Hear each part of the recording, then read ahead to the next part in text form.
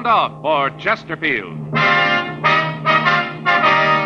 Chesterfield is best for you. First cigarette with premium quality in both regular and king size. Chesterfield brings you Dragnet.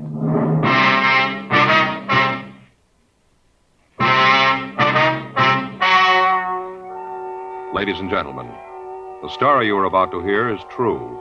The names have been changed to protect the innocent.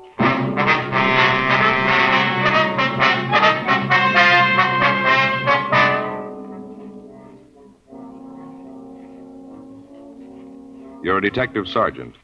You're assigned a burglary detail. A wave of burglaries has broken out in your city. The thieves are fast. They're clever. Your job?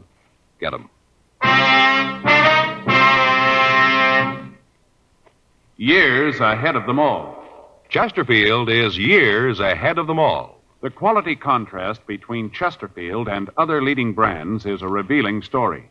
Recent chemical analyses give an index of good quality for the country's 6 leading cigarette brands. The index of good quality table, which is a ratio of high sugar to low nicotine, shows Chesterfield quality highest. Chesterfield quality highest. 15% higher than its nearest competitor. Chesterfield quality highest. 31% higher than the average of the 5 other leading brands. Yes, Chesterfield is first, with premium quality in both regular and king size. Don't you want to try a cigarette with a record like this? Chesterfield.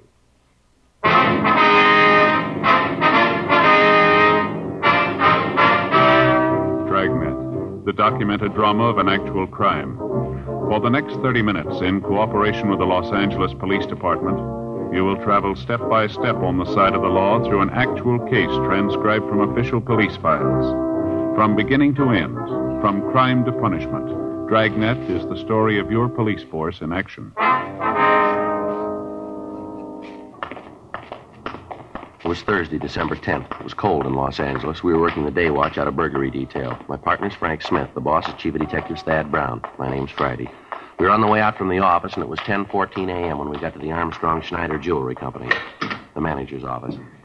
Can I help you? Yes, ma'am. Police officers, we'd like to see Mr. Armstrong. Oh, yes. Just a minute. Police officers are here. Yes, sir, right away. Will you go right in, please? Thank you very much. Mr. Armstrong's office. Yes, sir. I'm sorry, but he's in a meeting. Won't you come in? Thank you very much. Thanks, sir. Mr. Armstrong? Yes. It's my partner, Frank Smith. My name's Friday. How do you do? Won't you sit down? Thank you very much. Thanks. Would you like a cigarette? Yes, sir. Thank you. Thanks. I have a lighter. As you know, this firm is probably the foremost fine jewelry store on the coast. Yes, sir. I wonder if you'd tell us about the theft. Yes. Well, we discovered it this morning. About what time was that? Well, about 9:45. That's when we missed it. I guess the necklace was taken about 9. Must have been right after we opened. Could you give us a description of the piece, sir? Yes, I have it right here. Got it from the insurance records. Have a drawing of it. We always have that done on high-priced items. Mm-hmm. Here you are. Thank you. Mm-hmm. What value do you place on the necklace? It's insured for $8,000. Firm can't afford to take a loss like that. Could you tell us exactly how it was taken? Yes, I can. It was just after 9. We just opened the front doors. People had started to come in. Lots of shoppers. Christmas, you know. Yes, sir. Well, this one couple came in, asked to see some of our more expensive necklaces. Henderson brought the tray out of the safe and showed the collection to the people. Henderson? Yes. He's the clerk who was waiting on the people. Oh. I gave him his notice. I had to. Looks to me like carelessness. I wonder if we could talk to him. Yes, all right. Thank you. Miss Courtney, would you have Henderson sent in here, please? Yes, right away. What? No, tell him I'll call later. That's right. Have him leave the number and I'll call back. Right, yes. He'll be right in. All right, thank you. How long has this Henderson been working here? I'd have to check the employment records to be sure. Offhand, I think it's been about 5 years. Ever since we opened at this location. We used to have a store downtown, then we moved out here. Mm-hmm. Where did he work before that? Well, now, let me see. I think it was someplace up north. San Francisco, I believe. Yes, he worked in a store up there. Had excellent references. He's a good salesman. But you gave him notice, huh? Well, I felt it was the only thing to do. If he's getting careless, he has no business working in a store that deals with expensive merchandise. Mm-hmm. Excuse me. Yes? Send him right in. What? No, please tell him to call later. No, I'm not into anyone. No one but Sharon. My wife. Yes, sir. Come in. Do you want to see me, Mr. Armstrong? Yes, come right in, Henderson. These are police officers, Mr. Friday and Mr. Smith. This is Charles Henderson. How are you? Hi. How are you? They'd like to ask you some questions about the theft. Yes, sir. Anything I can do to help? Could you give us a description of the couple you waited on? Yeah, I think so. The man was about 35, maybe 40. About how tall was he? Well, maybe 5'11". Might have been 6 feet. I'd say he weighed about 155 pounds, something like that. Uh-huh. How about his coloring, his complexion? It was light. Looked like he'd been out in the sun, though. His nose was all sunburned. I noticed it because you don't often see people with sunburns like that this time of the year. You know, December. Mm-hmm. How was he dressed, do you remember? He had a gray hat on, gray chalk-striped suit on, flannel blue shirt, maroon tie. Didn't see his shoes. He had on one of those new round collars, though. You know, rounded here on the collar point. Mm-hmm. Was he clean-shaven? No, he had a little mustache, one of those that looks like it's drawn on with an eyebrow pencil. Just a line, you know the kind. Uh-huh. How about the woman? What'd she look like? She was a small woman, not much more than 5'2", little, about 100 pounds. Real pretty. She had dark hair and blue eyes, very fair. I noticed it because I thought at the time that maybe she dyed her hair. Mm-hmm. Did you have any marks or scars you saw? No, I don't think so, no. How was she dressed? She was a little too overdressed. Had a dress and a coat. Had a jewel clip here on her dress. She looked kind of flashy, cheap, you know. I see. Anything about the way they talked and the accent, anything like that? No, nothing I can remember. Would you remember if either one of them wore glasses, maybe? No. The man, though, he had a kind of funny way of talking. What do you mean? Well, he sounded sort of like one of those pitchmen on TV. You know, the kind that sell kitchen gadgets, things like that.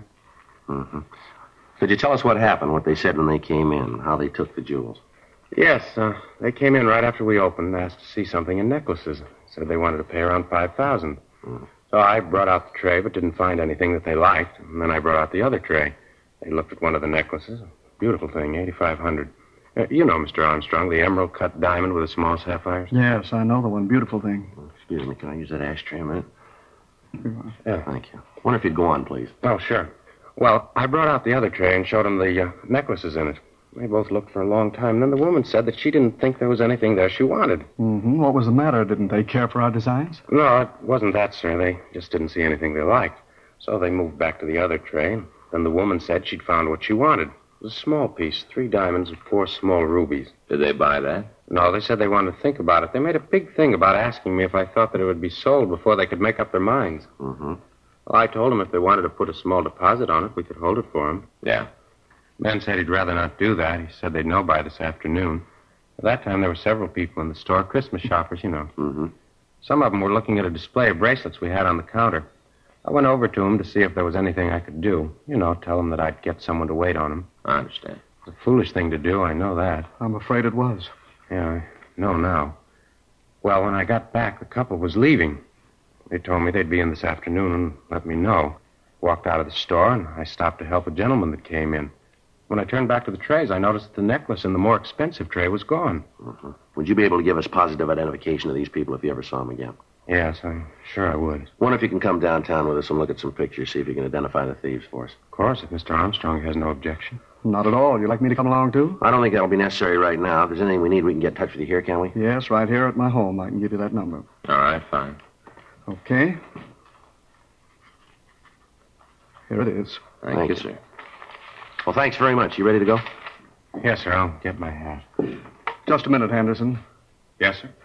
As soon as you get through down there, come on back. Your job's waiting for you. All right, sir. I'd like to come back. Anything I can do to help, just let me know. All right, Mr. Armstrong. Not at all. I'll get my hat and meet you at the door. Right. Have you notified the insurance company of the theft yet, Armstrong? I have a call into them now. I'm expecting an agent from the firm any minute. Sure hope you can recover it. Yes, sir. We'll do the best we can. An $8,000 necklace. How do you think they'll go about disposing of it? Break it up? Well, either that or leave it in one piece. That'll make it kind of hard to unload, won't it? $8,000? Not at their price.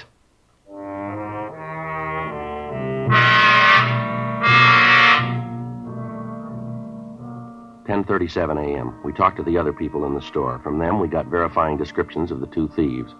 11:32 a.m. Frank and I took the clerk, Charles Henderson, down to the city hall and had him go through the mug books. We got out a local and an APB on the pair of thieves, and a description of the stolen necklace was prepared for the Daily Bulletin. The insurance company that underwrote the necklace got in touch with us and said that they were getting out printed circulars to jewelers throughout the country. The victim was unable to make an identification from the mug books. We had the MO of the theft run through the stats office, but when the possibles were checked out, we had no new leads. Further interrogation of the owners and employees of the stores in the immediate vicinity of Armstrong and Schneider failed to turn up anything new. The theft was not a new one. For the past 6 weeks, there'd been a series of burglaries taking place out on Wilshire Boulevard. Most of them had been exclusive women's stores or jewelry shops. To date, all of them had been articles of small individual value, none that approached the value of the necklace taken from Armstrong and Schneider. In an attempt to apprehend the thieves, all of the usual avenues of sale of stolen goods had been checked. None of the precautions apparently did any good. The thefts continued. Another 2 weeks passed. In that time, the thieves hit 3 times, all in the same general area. The employees of the victimized stores were questioned. From the information we got from them, we could be certain that the suspects were the same ones we were after. On Tuesday, December 29th, Frank and I got back from checking a lead. Well, there's another one that went no place. Yeah, you want to check the book? Yeah, I'll get it.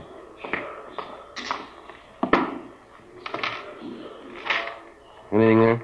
Yeah, there's a call here from Alex Olson. Olson? Yeah. Got a Dunkirk number. You know Olson? No, that name doesn't mean anything to me. Say what it's about? No, so just call him. Says it's important. All right. Give me the number, huh? Yeah. Here you go. What is this, 190? Is that a 9? Yeah, I think so. Yeah, it's a 9. You don't make 9s very good. Slopey, can't write. Can I speak to Alex? Oh, Alex Olson. Yeah. Yeah, that's right. The hotel. Yeah. Hello. This Olson? Yeah. This is Friday. Police department. You want me to call you? Yeah. Oh, yeah. Sure, I remember, huh? Yeah, sure. We'd like to talk to you. Yeah. No, we'll come over there. That's right. You want to give me the address? Just a minute. Yeah. Okay. Right. Bye. Olson, he works for that carnival. You remember we talked to him last year? Says he wants to see us about some burglaries now. Oh, yeah, I remember. Says he's in with the thieves. 11:26 a.m. We drove out to the address Olson had given me on the phone. We talked to the desk clerk at the hotel. He said that Olson had just moved in, and that during the time he'd been there, Olson hadn't talked much to any of the other people in the place. The clerk gave us his room number, and Frank and I went up to talk to him. Oh, where is it? Joe Friday. Just a minute. Hi, come on in. Thanks. All right. Olson, this is my partner, Frank Smith. Oh, Hello. Yeah, I remember you. Sit down. Thanks. You want a drink? No, thanks. Oh, I gotta have one. What was it you want to talk to us about, Olson?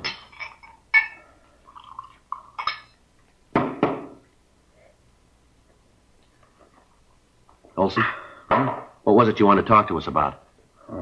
Oh, man. I'm with a hangover. I really get him. Yeah, now let's get to the point, shall we? What's on your mind? Oh, I'll tell you. I don't know why I drink so much. I feel terrible the next day. I always drink too much. All right, now look, Olson, maybe you got a lot of time. We haven't. We didn't come over here to sit and watch you drink. Now get to the point. You said on the phone that you're in with a gang of thieves we're looking for. Now, what about it? What I told you on the phone is true. It's all true. I'm glad to tell you. Get it over. Get it all out in the open. That's what I need to do. Get it all out in the open. You had any breakfast yet?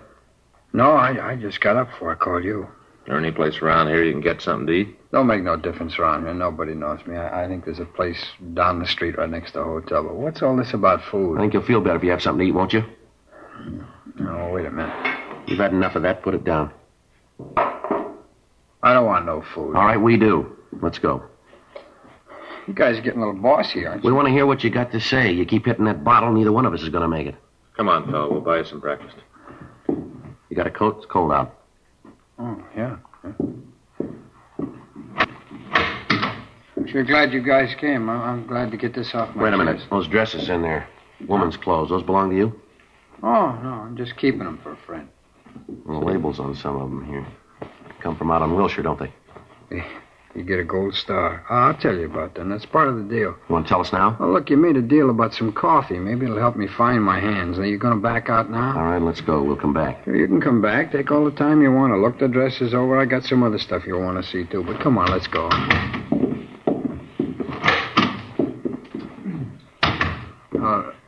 let's walk down. Now, let's not take the elevator. It's too noisy. Murder. All right. And what's this other stuff you wanted to show us, Olson? The jewelry. I got some of it in the dresser. It's cheap stuff. Nothing worth anything. It's cheap. Where'd you get the clothes and jewelry? Oh, Red asked me to keep him for him. Who? Well, he's the guy you want. He's the one that's engineering the thefts. He's the one. He's a real crumb. Big man. He's the one you want. I'd like to see you get him. How many other people working with him? 3 others. You know who they are? Sure. I know the whole story, start to finish. I know the whole thing. I'll tell you all about it. Let's go out the side way. All right. Now, where's this coffee shop? Wait a minute. You sure you wouldn't like a belt? No, and neither do you. Now, let's go. Okay, you're calling it. Restaurant's right down here, just a couple of doors. You know where this Red is? Yeah, I'll tell you. He's the one you want. How about the woman who works with him? Oh, that's May. Red's not the guy who goes into the stores, though. A fellow that works that part of the operation is his brother-in-law, a guy named Hank. What was her name? May. Well, it's May. Is she the woman in the team? Yeah, Red wouldn't trust anybody else. Not him. He's a big man, you know. You don't believe it, you just ask Red. He'll tell you. Big man, big bum. This the place? Yeah. You positive? No, I guess you wouldn't.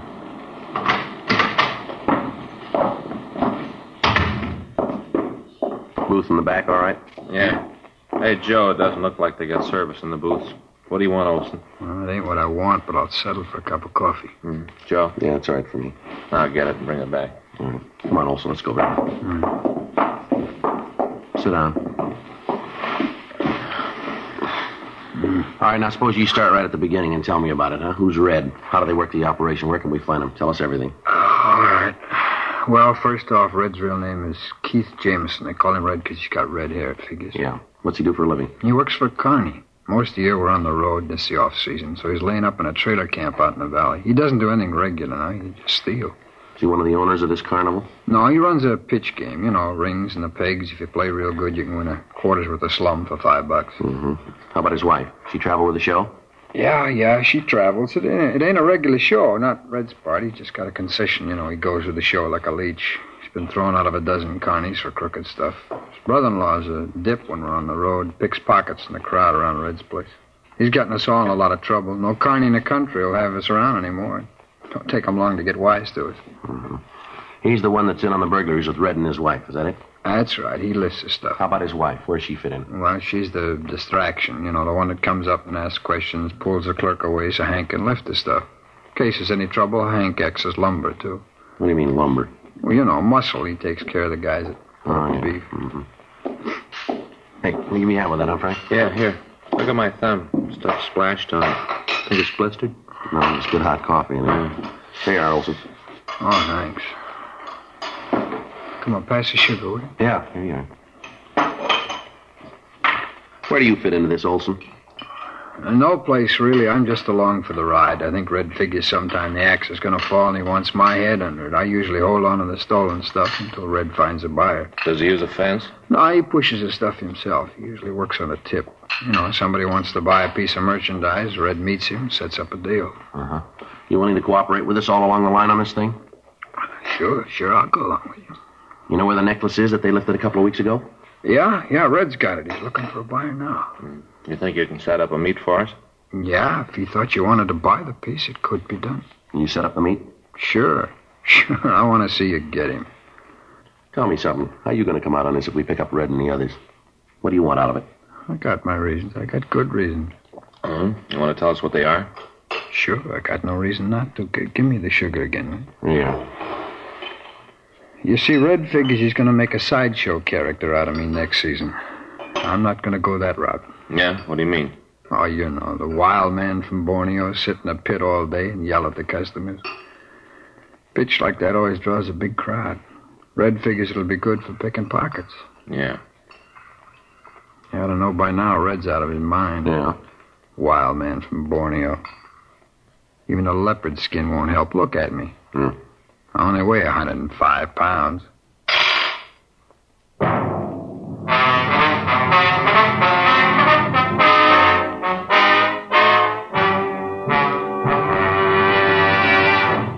You are listening to Dragnet, the authentic story of your police force in action. Chesterfield is best for you. Listen to Chesterfield's record.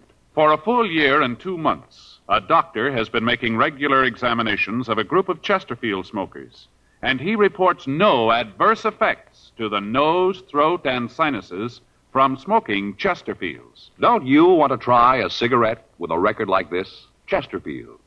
First, with premium quality in both regular and king size. Chesterfield. First choice with Young America. And that's from a survey of 274 colleges and universities. Try Chesterfields today. Remember, Chesterfield is America's best cigarette buy.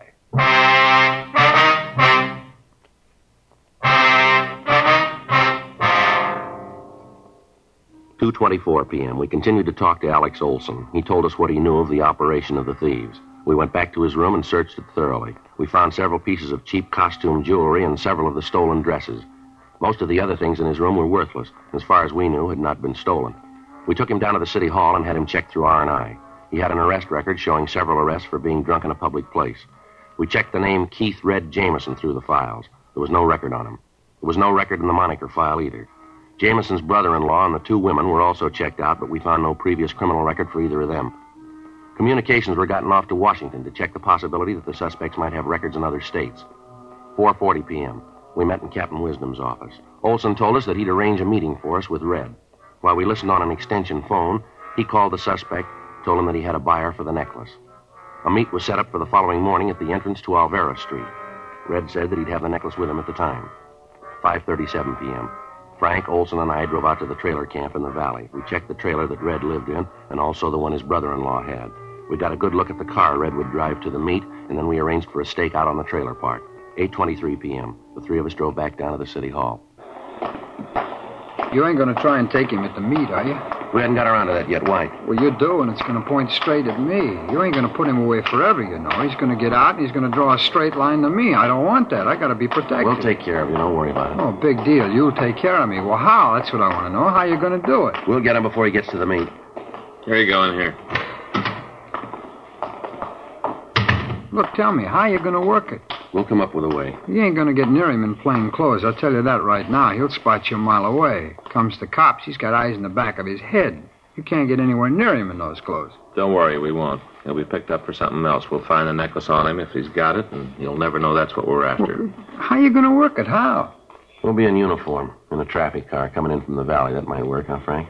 Yeah, think so. He's bound to make a mistake. When he does, we'll be there. Yeah, that'd do it. You'll never figure out anything to do with that, never. Yeah, it ought to work. Yeah, that'll work good. Yeah. You guys wouldn't like No, a drink? we wouldn't. No booze. Okay. I just noticed the bar across the street. I thought maybe you guys would like to stop there. I'd feel a little better about this if I had a drink, just a little one. Come on now, bud. Sorry, Alex. We got to take you over to the main jail. You got a what? For the time being, we got to hold you. Oh, well, now, wait, it ain't the jail that bothers me, not being in jail. It's just that I hear it's pretty rough to get a drink over at the Gray Bar Hotel, you know. That's the only thing that bothers me. There's no room service there. Yeah, well, it'll all work out for you. Oh, I don't know. So I got mixed up in this thing. Seems like I got no choice in anything. It don't seem fair. I got no choice. DA's office will know what you did. It'll be marked down that way. Well, I got no beef with you guys. You better take it easy with Red, though. Is that right? Yeah, he's got a gun.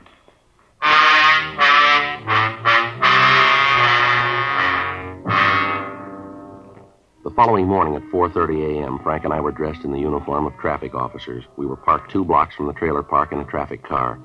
The meet with Red was scheduled for 9 a.m. The officers on stakeout at the trailer park told us that they'd seen no activity in Red's trailer the night before. From where we were parked, we could keep his car under constant surveillance. At 7:45 a.m., we saw the suspect and his wife come out of the trailer and get into the car. We followed them over to Ventura Boulevard, and from there down Cahuenga Pass. We kept far enough behind them so that they'd have less chance of knowing that they were being followed. They turned by the freeway construction point and continued on down Cahuenga Boulevard. When they got to the corner of Yucca and Cahuenga, they made a mistake. They turned left from the wrong lane of traffic. Well, that's it. You want to hit the siren? Yeah. I got the light. He's going straight down Yucca, Joe. Yeah. Pull up behind him, huh? Right. Okay, he sees us. He's pulling over. I'll cover the other side. Watch yourself. Right. What's wrong, officer? I didn't do anything. See your operator's license, please? Sure, it's in my pocket. I'll get it. You want to get out of the car, please? Well, I don't have to get out to show you my driver's I'd like to have you get out of the car. Don't argue with him, Red. Do what he says. What's all this about, anyway? What do you stop me for? You made an illegal left turn back there at Cahuenga. Illegal? Oh, you got the wrong guy. See that guy in front of me? He jumped the light something awful. He's the guy you ought to be after. He's the one, not me. All right, move over by the car. What? Over by the car. Now put your hands up there. No, against the car. I don't know what you mean. Now come off it, Jameson. You know what we mean. Get out of here! All right, Jameson, on your feet. What are you doing? You got no right to beat him up like that. A big thing for making a left turn. What are you guys trying to prove? Just wait until the papers get this. We got friends, you know. All right, big lady, friends. take it easy. I won't take it easy. Man makes a mistake and you cops act like you were the judges. You got no right to treat a citizen like that. Here, Frank, you'll hold this. Yeah. 38 Colt. You play rough, don't you, Red? Ah, shut up. What's this, Red? You leave that alone. That's mine. Doesn't concern you. Necklace, Joe? Yeah. So it's a necklace. What's that prove? You got nothing on us. Write out the ticket for the left turn and let us go. That's all you got. You got a permit for this gun? No. This necklace is stolen. You know that, don't you? I don't know anything about it. I'm not going to say anything till I see a lawyer. Nothing. I knew this would happen. Always knew it about you. You're yellow. Willing to take a chance as long as you ain't going to be nailed. Let something go wrong and right away you start screaming for a lawyer. Poor excuse for a man. You took a chance and you lost. Well, don't be a coward about it. You got no excuse. None in the world. You got no excuse at all. Well, that makes you even, lady. Huh? Neither of you.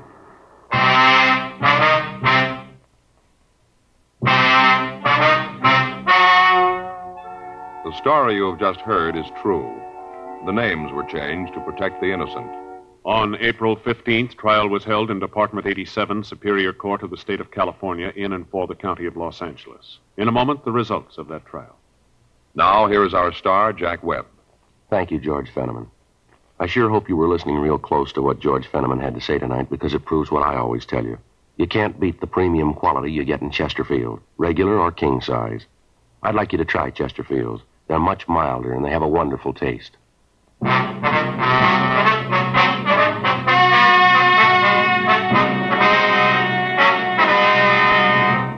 Henry Donald Swenson, Anna Catherine Swenson, and May Ruth Jameson were tried and convicted of 5 counts of burglary in the second degree. They received sentence as prescribed by law. Burglary in the second degree is punishable by imprisonment in the state penitentiary for a period of not less than 1 nor more than 15 years. Keith Walter Jameson was tried and convicted for receiving stolen property on 5 counts and received sentence as prescribed by law. Receiving stolen property is punishable by imprisonment in the state penitentiary for a period not to exceed 10 years.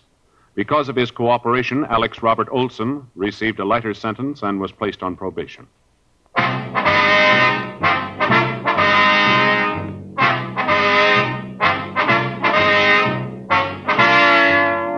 You have just heard Dragnet, a series of authentic cases from official files. Technical advice comes from the Office of Chief of Police W.H. Parker, Los Angeles Police Department. Technical advisors Captain Jack Donahoe, Sergeant Marty Wynn, Sergeant Vance Brasher. Heard tonight were Ben Alexander, Stacey Harris, script by John Robinson, music by Walter Schumann. Hal Gibney speaking. For a million laughs, tune in Chesterfield's Martin and Lewis Show, Tuesday on this same NBC station. And sound off for Chesterfield's.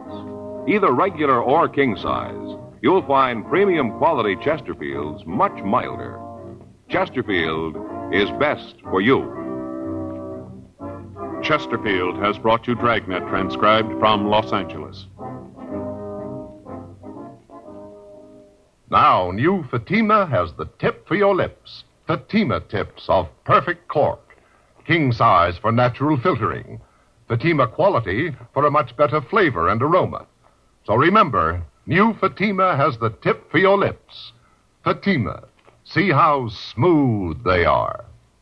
Remember, Fatima is made by the makers of Chesterfield, Liggett and Myers, one of tobacco's most respected names.